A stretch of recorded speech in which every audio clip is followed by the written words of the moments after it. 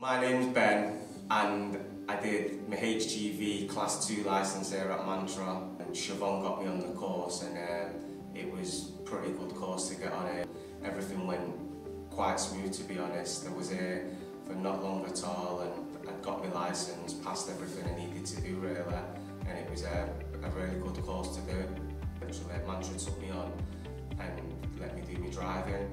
I came for 4 hours, like I said. I did 4 hours, 4 days, and then on the 5th day I did my test and passed. Carl, he really helped me quite a lot. He was a really good guy to learn with, dead easy to get on with, and yeah, he just put me at ease and just made me feel comfortable behind the wheel, and he was just a good guy to work with, to be honest with you, yeah.